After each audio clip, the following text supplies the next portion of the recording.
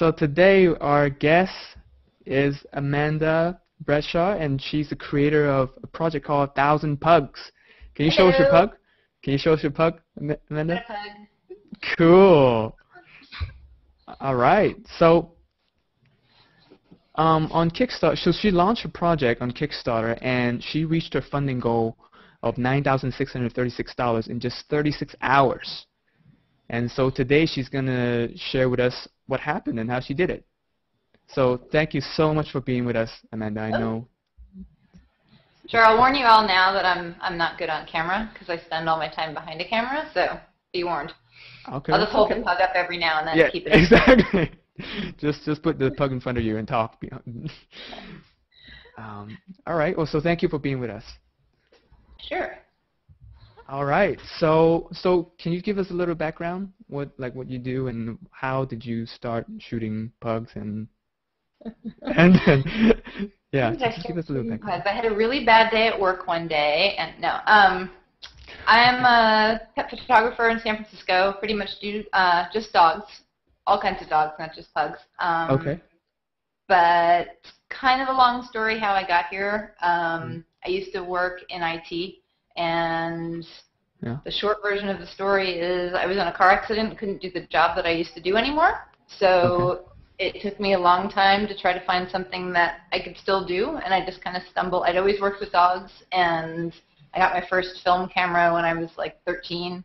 So I had a pretty strong background in photography. And when I found out that people actually make a living doing dog photography, it was this big, like, really? People pay to do this?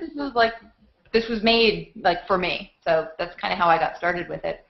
And the pug thing just developed kind of on its own as a little niche. I see. Okay, I see. So when was that? How long ago was that when you started? I started in business, I guess, about 3 years ago. 2.5, 3 years ago. Okay, about 2 or 3. You start shooting. Pets, dogs. Yep. I see. And then all right. So how did you come up with your project idea, 1,000 Pugs? Again, kind of randomly. I had a little. Going back a little bit, I was never a pug person. I always have to have that disclaimer because pug people are they can be crazy, so people roll their eyes like, oh god. Yeah, they're kind of like cat people. They're just they're a little special in a good way, but I was never a pug person, and I had this little foster pug come along, and he was just like the coolest little dog. I was like, wow, now I know why people go nuts over these little dogs. And he was chewing on a book one day. I think I have it. Yeah, my visual aid. So I have this art book that someone gave me called 1,000 Dogs, and he was just chewing on it, which you might be able to see. I just remember looking at it thinking like, wow, if that was 1,000 Pugs, that would just be the coolest book. And that was literally like 3 years ago. And it just kind of always stuck around in my head. And just one of those weird things like, oh, that would be really cool to do, fill in the blank. And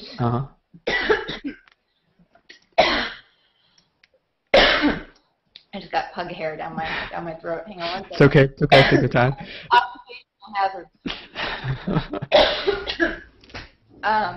So it was just one of those random things like, wow, it'd be really cool to do that someday.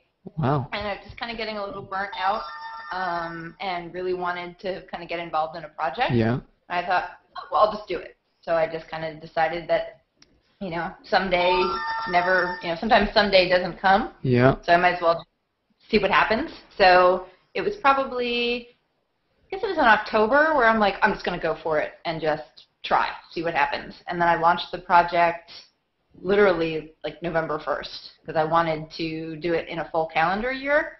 And I didn't want to wait until 2013 because once, I wanted to do it, I really wanted to do it. Yeah. So yeah, I kind of October decided to go ahead with it and launched it November 1st. So it was pretty escalated timeline. Wow. Yeah.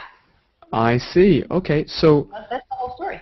Wow. So you had this idea in the back of your head for a while, for like 2 to 3 years, 2 to 3 years. Yeah.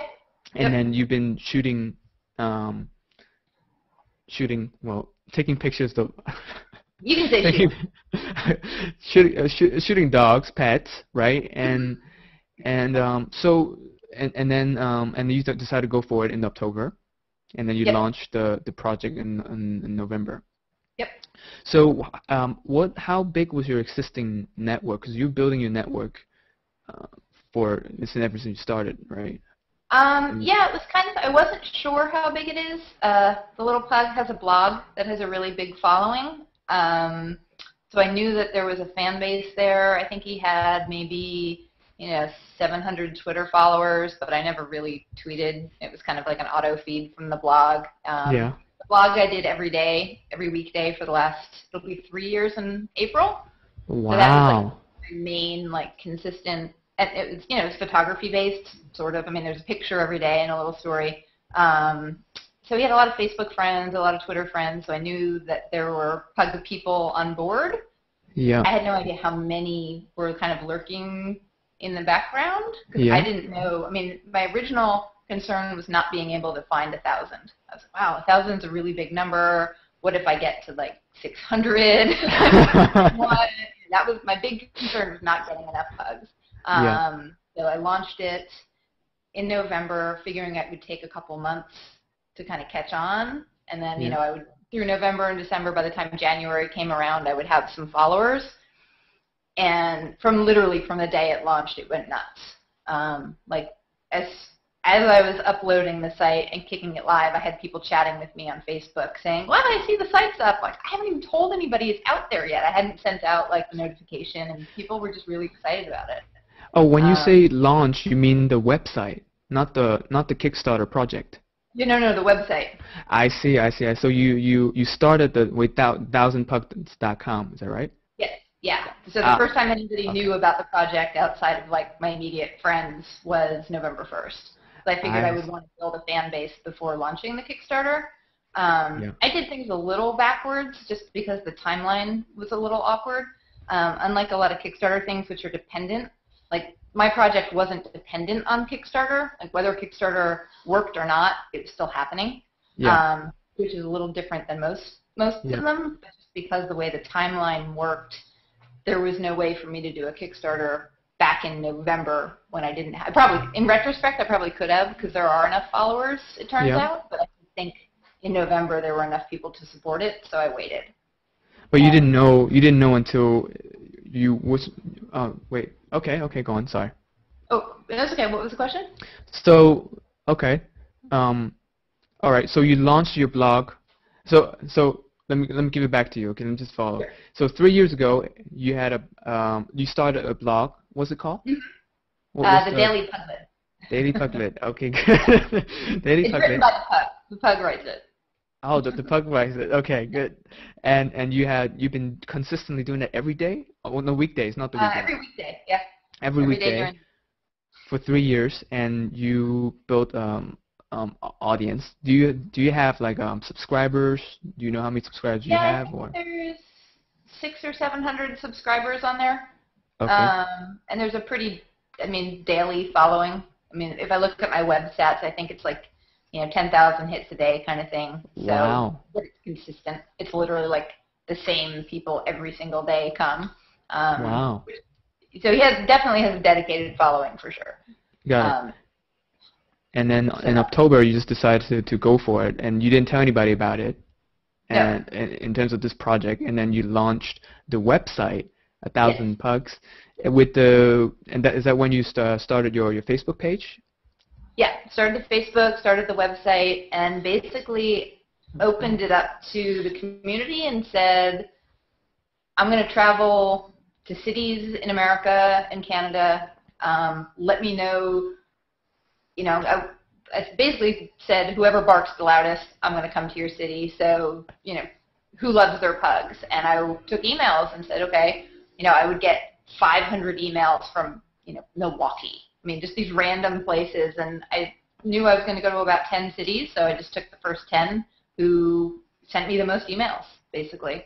And that took about a week. Wow. Yeah, I literally thought it was going to take months to get going, and that's why I'm kind of talking about getting caught up. the timelines have all been so compressed that I've just literally been just trying to catch up since this started.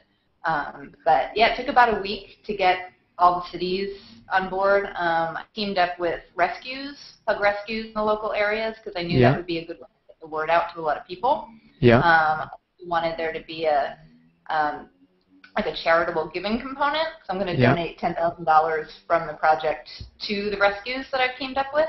Yeah. So I wanted to make sure that there was a way for me to involve people, so I knew who to give money to. I didn't want to like play God with the money, so I just figured if I organized it, whoever I worked with, they'd just get the money and I wouldn't have to think about it. I see. So. Wow. Okay. So it's funny, your initial concern is finding 1,000 pugs, and it just... Oh yeah. Oh no, there are sequels planned until like 2015 at this point. Wow. Still emails from people.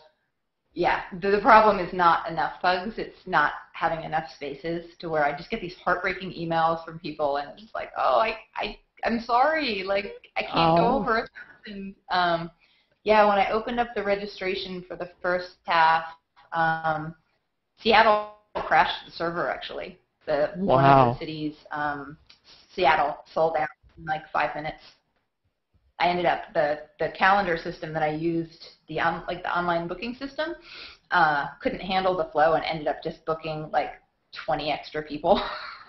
I have like an insane schedule in Seattle. They ended up with like 20 more pug spots than they were supposed to have, just because the system couldn't keep up with the demand.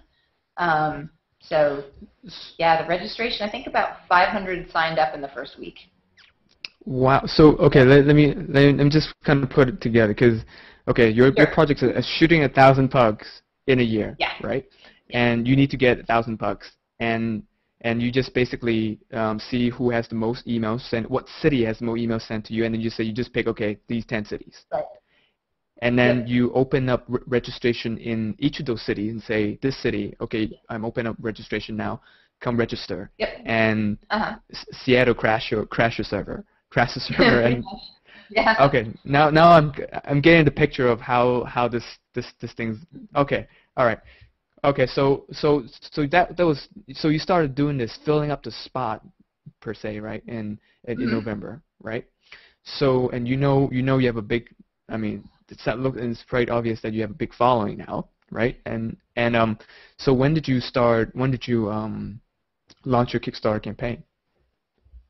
The Kickstarter launched the same day I opened registration, because I wanted to give, there were a lot of people who just aren't going to get to participate in the project because they don't live in a city that I'm going to. Yeah. So I thought Kickstarter would be a good way for people to get involved in the project if they couldn't get involved like in their own city. So I launched it the day after registration started.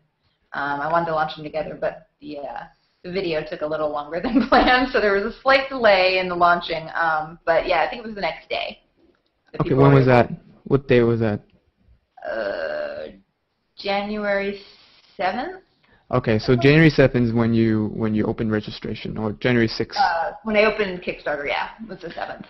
Okay, got it. So let's talk about what you need to do before you launch. So obviously you have your lots of pug lovers. Yes. Can't wait to participate, right? All right, that's one part. So let's talk about the video. I saw your video. I thought it was really cool. Oh, the video. Yeah, the video. The video was a nightmare. But I thought it was really cool, Amanda. So what happened? Thank you. Tell me. Well, the problem with the video was that I'm not comfortable on camera, and I spent probably a week. I didn't think it was going to be a big deal. I thought, oh, I'll get on, camera and talk for a little while, and everything will be easy. And it was awful. It was just, I'm not particularly animated. I'm not particularly quirky or interesting. And 3 minutes of me talking was just mind-numbing. So I thought, okay, this isn't working. What else can I do? Yeah. So I just randomly came up with, well, if I ask other people who were more interesting than me to read a line, then I could just stitch all their lines together to tell a story, and there you go. So it involved about 2 days of harassing perfectly innocent strangers on the street, and people were awesome, and people were way more willing than I thought they were going to be. The first couple people I asked said no, and I learned that a little easier if I had like somebody with me, because it wasn't quite as weird for two people to be asking than for one person, I think. I'm not sure, but I had somebody who helped, and yeah, we just went around for 2 days and had little index cards. Hold it up. Little index cards. Hello, I can't see. Oh, okay. She's shoot. And yeah, I just typed out little index cards and handed them to people. I had, a tripod and a DSLR, and said, just read the line a couple times, and people were really willing to do it. And it turned out to be way more interesting than me, basically. My brother is a sound engineer and a video guy, so he, produced it once I got all the footage together, and yeah, I was happy with it. It's awesome, man. That's like I said, it's really interesting how it jumps from one line to another, like another person. Ooh, who's this guy? Ooh, who's this guy? Is this I was wondering, is this the project owner? Is this who's doing this thing? Yeah, and that was kind of what I was hoping for. That it was going to be just by watching, little snippets of people. It was easier to kind of stick with it than watching the same person just come on and on and on for 3 minutes. So I'm glad it worked. It worked beautifully. Okay, so you now you have your video, and so what are you raising funds for? Because I know it's not creating a book or anything like that. So what did you? Yeah, the funds were like I said, the project wasn't dependent on the funds. There was a sitting fee, like a ridiculously low sitting fee. When I sat down in the beginning and planned this all out, I had a numbers guy who was like, "You're going to be homeless by the time this is over. There's no way this is sustainable." And I was like, "No, it'll work out. It'll work out." And he's like, "I don't know. It's not going to work out." So we had kind of counted. Hey, Pug, Grace, come on, get up here. Come noisy. Come here. Come on. So I had kind of counted on some Kickstarter involvements in the beginning, but I wasn't really sure how it was going to play out. And when I started really thinking about how things were going to be, there were things like a laptop that I hadn't counted on, and a backup camera that I hadn't, like stuff that I wouldn't normally need at home that I was going to need on the road, and that's what the Kickstarter went towards. So I literally just added up, okay, what do I need? I need a laptop, I need a backup camera, I need a bunch of memory and storage, and that's the number that I came up with was my Kickstarter goal. So it was like the dollar amount for those, 5 things. Got it. And that's what it was. Okay, cool. So that's how you came with your funding goal. So how about with the rewards? How did you come with your rewards? The rewards were about as tough as the video because I don't have an actual product to give people. The book is in 2013. I thought about maybe using the book, but it's so far out, I just didn't feel comfortable saying like, yeah, I'll give you something in a year and a half. I mean, it just didn't seem right to me. So I was going to have T-shirts and tags anyway. So pretty much instead of doing an online store, I just had them available through Kickstarter because people were asking me, when can I get the T-shirts? I have these cute little tags, and everybody was really into them. So I thought, oh, well, instead of selling them on the website, I'll just use Kickstarter as a sales platform. And that part was relatively easy. But for the higher rewards, I had no idea what I had to offer. So I said, okay, what do I have to work with? Photography? Like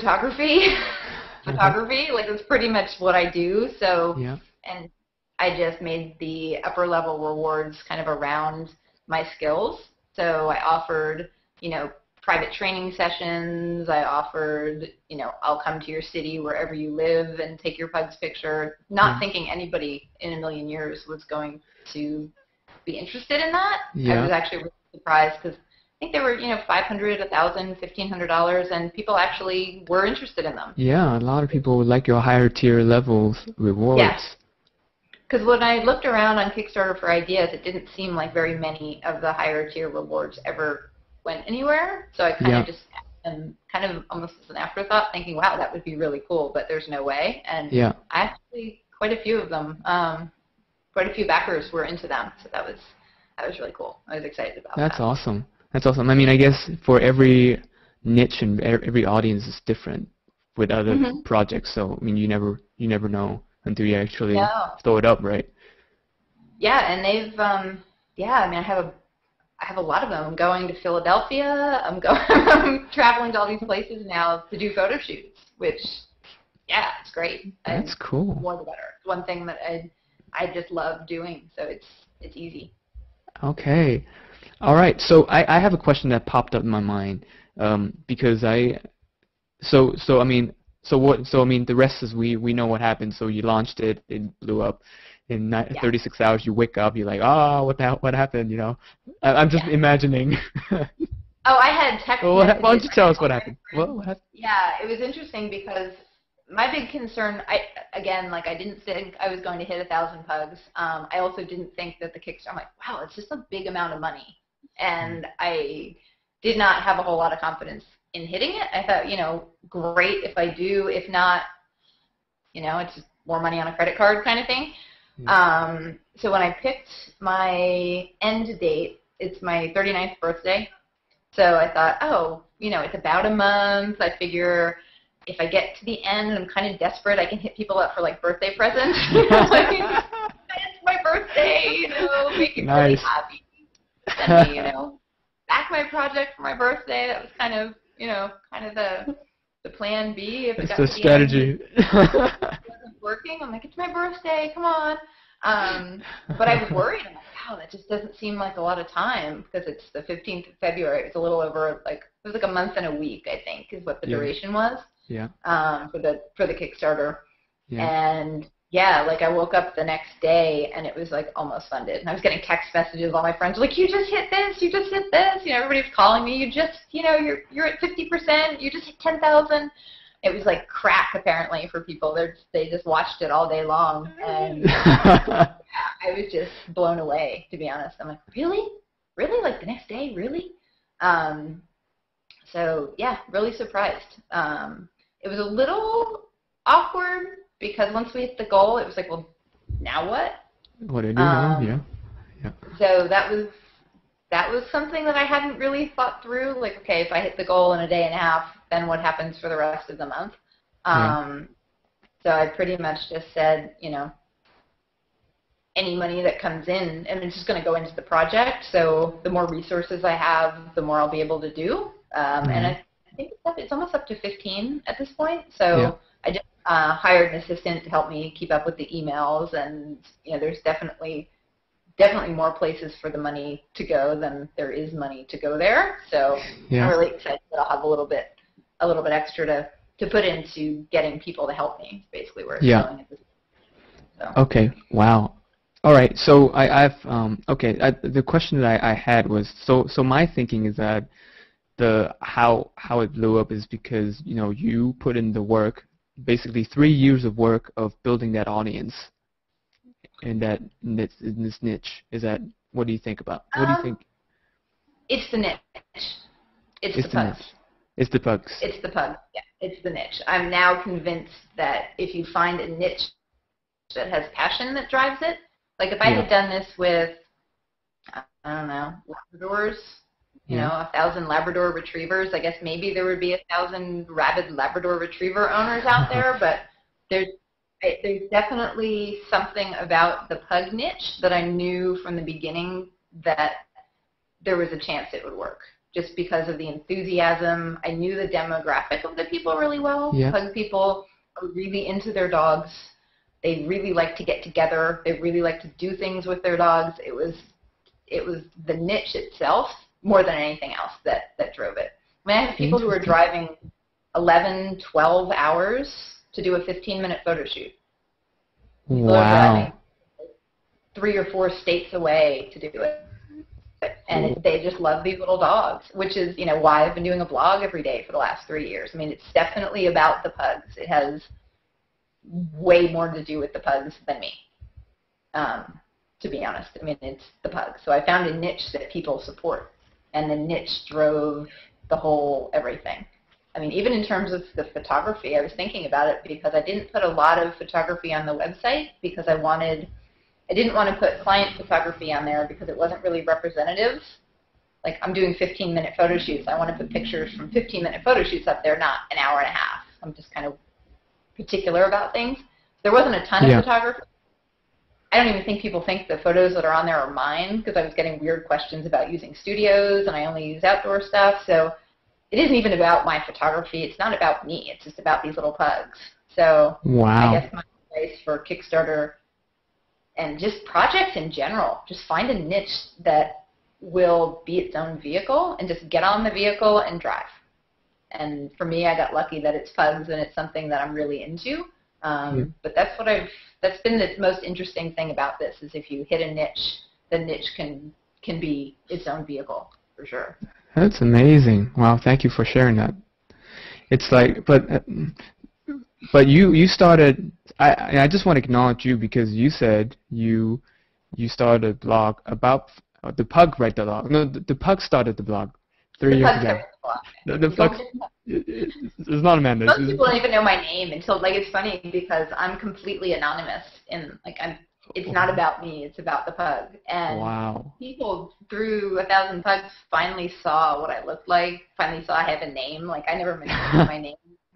I was happy with that. We did a Earth Day video a couple years ago that went viral, and I was on like Good Morning America or one of those Good Morning shows. I was on a couple of news shows. I was just horrified. I'm like, I don't want to be on TV. Like, can we just put the pug on there? You know, this isn't about me. It's about the pug. So there's definitely been a couple hits along the way that had, like, the video was big. I know that brought a lot of people to the blog, and you know, people will meet him. They're like, oh, that's the pug from the video, and that had some staying power for sure. But yeah, it's been a long. I guess it's been 3-year effort, but not. You know, it definitely wasn't conscious. It just kind of all fell together. And I want to ask you one thing, like about your consistency of Monday through Friday, posting a picture and writing a story about it. Because I saw I read some of it, and it's not like, you know, 2-line stories, right? Right. So how did you keep it consistent for you? The first year was really easy because he was a puppy, and it was like everything was new, you know. Yeah. Thanksgiving, Christmas, you know, and it was just easy because I could make a post out of anything. It's like he'd see a watermelon for the first time. It's like, oh my God, what's a watermelon? You know, the first year was easy. The second year, when, like, you know, a watermelon wasn't new anymore, it's like, God, what do I write about? Okay. It definitely goes through phases where it's more engaging than other times, depending on how busy I am and how much we get out. If we're able to get out a lot, like we fell into a flash mob the other day. We were at the beach and there was a flash mob, and like when stuff like that happens, it's just easy. It's like, oh, content, okay, good, flash mob, here, we've got a blog, and definitely learn to look for opportunities. Like, oh, I could get a blog post out of this, great. But other than that, it's just knowing that people go there every day. I mean, just get the nicest emails. I met somebody today who's been following it every day for like 2.5 years. Wow. The pug and a Dalmatian, and it's just a weird combination. So when people see them, they're like, oh my God, that's your pug.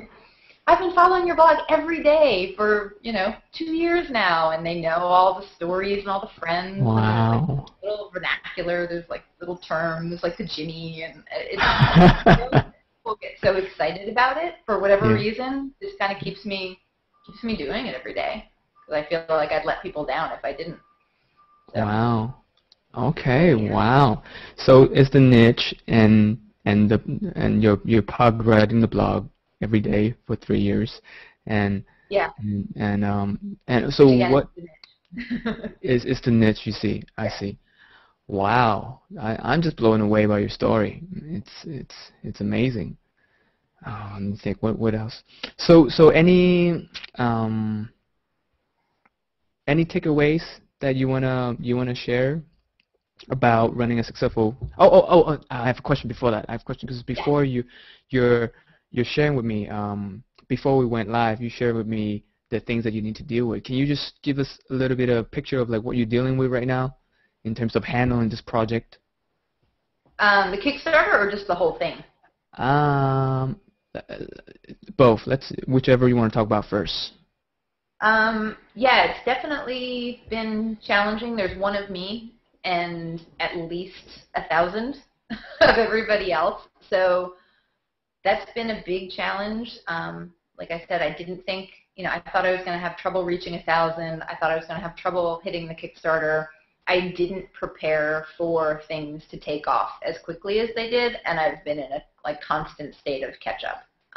So that's one thing that I would say to people, like, have a contingency built in to where if it just goes nuts, you're ready for it, because I've been scrambling to find people to help me, to hire the right people. Even hiring somebody has been tough because everything is happening in my head in real time, because I haven't really had time to lay out, I haven't had time to develop like a plan or a process for anything. It's literally everything. I'm just making it up as I go along, basically. And to bring somebody else into that has been really tough because they are just like, what do I do? Can you give me an example? Can you give me an example of that, like how things are happening on the fly? Emails are happening on the fly. There were things that were supposed to happen, like the scheduling. The scheduling turned into a nightmare because the system got overloaded. So I spent literally a week hand-holding people through making appointments. Was not prepared for that. I'm setting up locations for photo shoots in places I've never been. So there's a lot of learning as we go along where, I'll need a permit in these places. Wow, I didn't really know I needed a permit because in San Francisco you can do whatever you want. So there's a lot of just little roadblocks along the way that I never knew were going to be there.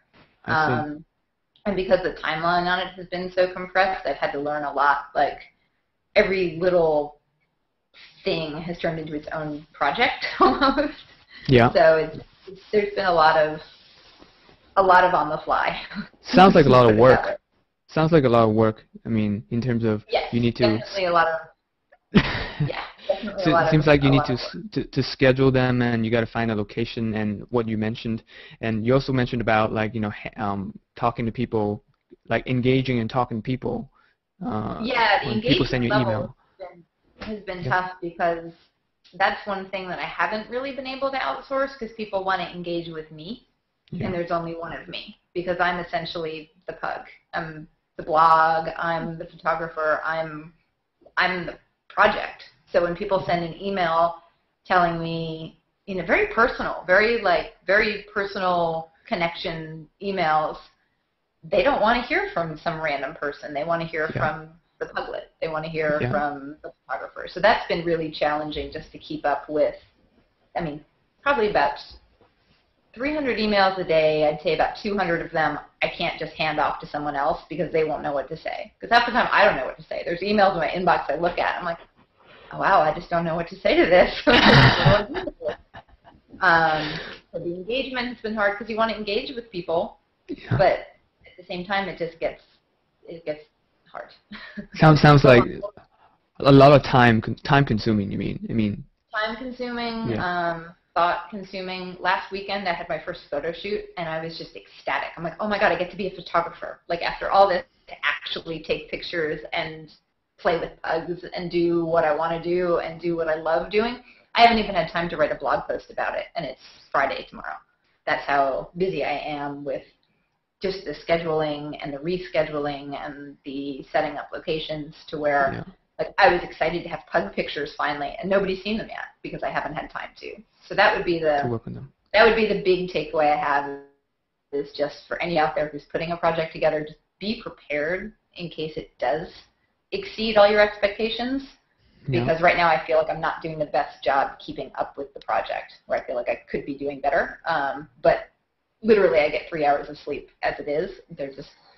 There is no less sleep that I can have. I just don't have any more time than I have. So have it all dialed in first because catching up isn't always an option. Got it. So have a contingency plan for if it's going to blow up or even not. For both, right? Exactly. Yeah. Because I'm prepared for it not to go. I'm like, okay, if it doesn't go, I just work harder. But if it does go, I was not. I always kind of look at worst case scenario because you want to be prepared for that. But I didn't put a whole lot of thought into best case scenario, and you need to because especially if you're just one person. Because right now, I start in March, I'm going to be gone 2 weeks out of every month. So like if it's not caught up and dialed in the next month, like I'm never going to get caught up, because at some point I actually have to go be a photographer and do this project to where I have pretty much a month to get somebody else completely driving the maintenance bus so I can go and like actually do the project. Yeah. So delivering the project, like fulfilling the project. Yeah, going and actually, doing 30 photo shoots in a day and taking 1,000 pug pictures, that at some point it happens. Yeah. So that would be my big thing to somebody, just be prepared for it to go better than you ever imagined it could. Wow. That's the tip from the pug camp. That's awesome. I mean, I heard your so what's your schedule like now? So for the year? Like do you For the photography part of it? Yeah. Photography project. Yeah. Let's see. Starting in May, I'm going to be gone for 2 weeks out of the month. For May, April, June, March. I'm just going to be traveling. And then I come back and I take July and August to do local shoots. And then I'm gone for a month in the fall. And then hopefully at that point, I'll have all 1,000. I want to get all 1,000 pugs shot by October. And then the rest of the month do the book, and then have the book ready for next year. Okay. So, wow, congratulations. Yeah, it's exciting. And I still, I haven't had as much time or energy to enjoy it as much as, every now and then it'll hit me, I'm like, wow, this really worked. I'm really doing this. This is really happening. And it's amazing. Yeah, it's pretty cool when when that hits, 'cause I'm like, wow. This is happening. When I was taking pictures, I'm like, wow, this is really, all of this, sleeplessness and craziness and emailing and everything, I get to do what I wanted to do. I get to photograph all these pugs and make people happy. It was some of the photo shoots, there were people who had, 15-year-old dogs who aren't going to be around very much, and they were really grateful that they're like, wow, I'm going to have these pictures forever, and my dog's going to be in this book forever. And, being a dog person, I know what that means to people. So that was something it didn't even occur to me until this past weekend, knowing wow, I'm pretty much immortalizing these dogs for these people. And it's a really cool thing to be able to do. So. Wow. So you get to do what you love when you're shooting. Yep. Wow. That's just, I'm moved just listening to what you just said, being able to do that. So, and there's many sequels planned already. Let's see, because I'm still getting emails from people. It's I don't know what to tell you. I'm full. And I'm getting, well, in 2013 you should do international pugs, and 2014 you could do, pugs of the United States. So I could keep going with this for a long time, which is awesome. Wow. So you mean sequel? You mean the Nick's 1,000 pugs? Is that what you mean? I don't think there will be another 1,000. I think 1,000 is going to be 1,000, but there's definitely a demand out there for pug photography projects. So, Pugs of America, Pugs Unlimited. Because there's definitely people asking to be put on a waiting list for whatever I do next. Wow. So, wow. Awesome. I'm telling you, it's the niche. Find the niche, let the niche come to you, and you, find a very enthusiastic niche. I got your lessons. Thank you so much for sharing with us. Well, thank you so much. I know you're very busy and you don't get much sleep, and you still took your time to do this interview with us and share what you learned. And hello. Hello. Can he? He had his 15 minutes. You got your fame, little buddy. Okay. Well, I hope that something helps somebody out there, because Kickstarter is definitely an amazing platform to make things happen. Just get people behind you, and it's pretty cool. Awesome. All right. So if people who are watching Amanda's project is still live, so you want to go check out her project, all you got to do is go to Kickstarter and type in 1,000 pugs on the search bar on the top, and you can check out her project. And for those of you who want to see more of these interviews and want to learn how you can raise funds and you to use Kickstarter to raise funds for a project of your own, you can also check out the project that I have right now. It's called Kickstarter Rockstar. All you got to do is type Kickstarter Rockstar in the search bar, just like how you search 1,000 pugs on Kickstarter, and you be able to find my project. And that's it for today, and thank you again, Amanda. Very nice meeting you. Thanks, Brian. I'm going to go check out your project now. Okay, cool. All right. Take care. Thank you. Bye-bye. Bye.